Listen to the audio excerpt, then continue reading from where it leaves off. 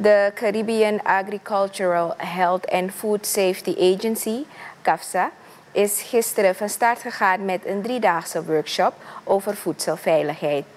De workshop is georganiseerd samen met FAO en het SAMA-project.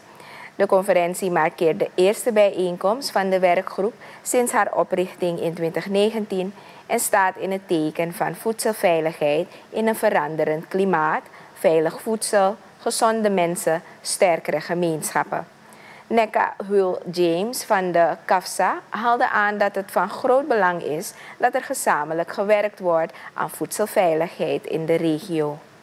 We are separated by oceans, but the reality is that when one island or one country faces an issue, we all as the Caribbean suffer. And so it's important that when we think about the solutions that we have to create, these have to be solutions that are created from a collaborative approach. I am most excited about is the future of food safety, where we're going to be having researchers from across the Caribbean who have been doing work, really sharing the research that they have come up with and really sharing that information with us so that we can move innovatively, because we cannot expect that the solutions that we came up with back in 2019 when this task force was conceptualized to still be relevant today. Some of them still will be important, but we have to keep innovating. We have to keep progressing and ensure that what we're doing remains relevant and is actually useful to not only us here in Suriname, but for all of us across the Caribbean.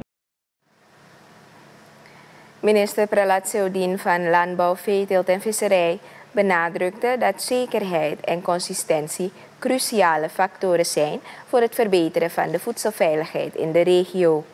Hij wees er vooral op dat consumenten in de regio erop moeten kunnen vertrouwen dat gewassen uit Suriname veilig zijn.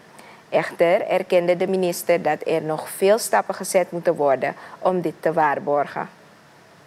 Nationale wetgeving, gelukkig hebben wij onze ALIPLE's, de NIFS-wet. En onze NPPU hebben we ook in place, Viskeringsinstituut, noem maar op. Maar heel wat andere landen hebben dat nog niet. Wat voor regels gaan we hanteren als je praat over voedselveiligheid? Dus wat dat betreft moet een stukje standaardisatie komen qua kwaliteitsstandaarden. En daarmee is men bezig. Ons standaardenbureau heeft een belangrijke rol daarbij te vervullen. Maar ook alle instituten binnen LVV hebben een belangrijke rol in deze. Verder, wat hebben we nog meer nodig? Veel trainingen om ieder op lijn te krijgen. Keurigheidsinstituten moeten ook in place zijn. Gelukkig gaan wij volgende maand ons eerste laboratorium openen, waarna de overige 3 zullen volgen.